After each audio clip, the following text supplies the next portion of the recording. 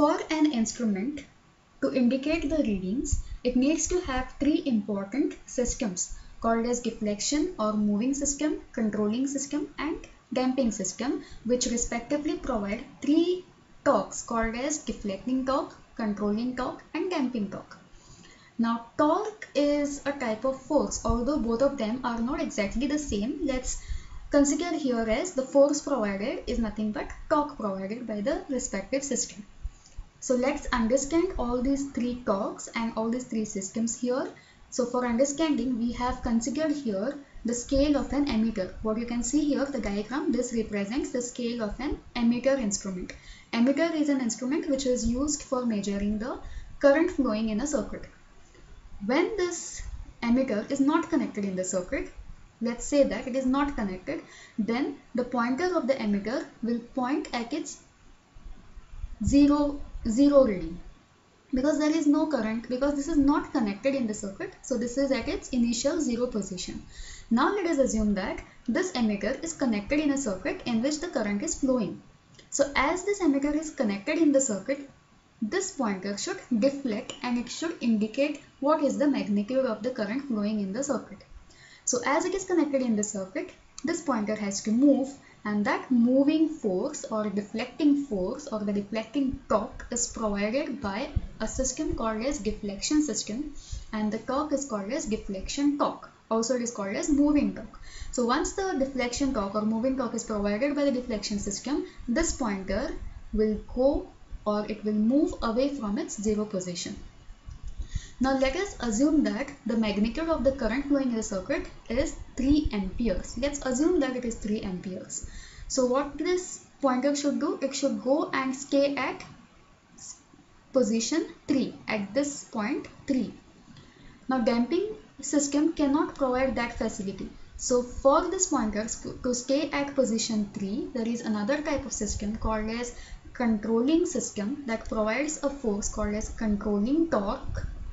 And once the controlling torque is provided, this pointer will be no longer here, it will go here at this position, because the magnitude of our current in the circuit is 3 amperes. So at this position where deflection torque is equal to the controlling torque, which is this position called as the equilibrium position, at this point, at this position, the pointer has to stay, it has to stop here. But what is happening here is the deflecting system and the controlling system, both of them have got inertia, and because of that inertia, the pointer cannot perfectly stay here. So what will happen to the pointer is, because of the inertia of the system, the pointer will move this side.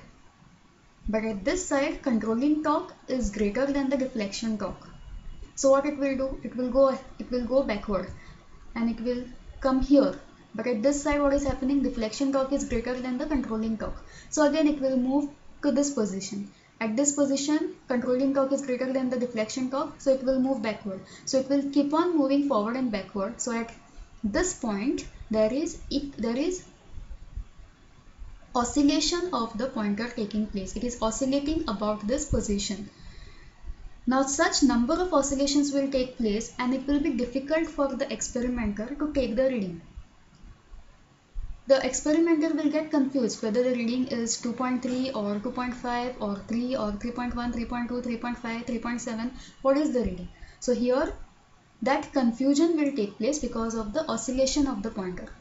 Now in order to reduce this oscillation and so as to get this pointer at this equilibrium position, there is one more type of system present in the instrument called as damping system that provides damping torque. Damping torque, what it does is, it reduces the number of oscillations taken by this pointer here. That is, it damps the oscillations. Damp meaning reduce.